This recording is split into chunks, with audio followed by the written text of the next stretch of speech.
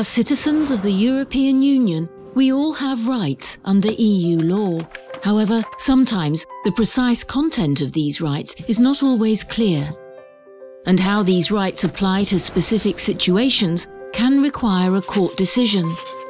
EU law grants citizens the right to travel within the EU in order to receive services, but lacked detail on how this should apply to medical services.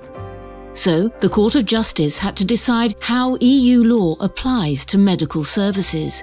In 1998, in a case involving dental treatment, the Court of Justice declared that if a citizen goes to another EU country in order to receive outpatient medical treatment, their national health insurance scheme didn't need to approve it in advance.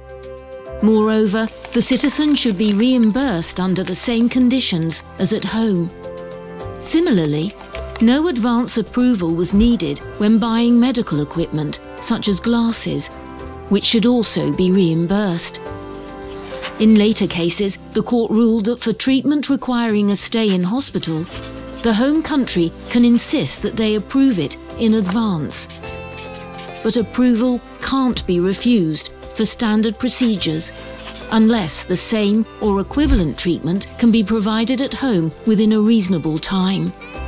Recognizing the need for greater clarity, in 2011, the EU adopted new legislation inspired by the court's case law, thereby making it easier for all of us to understand and exercise our rights.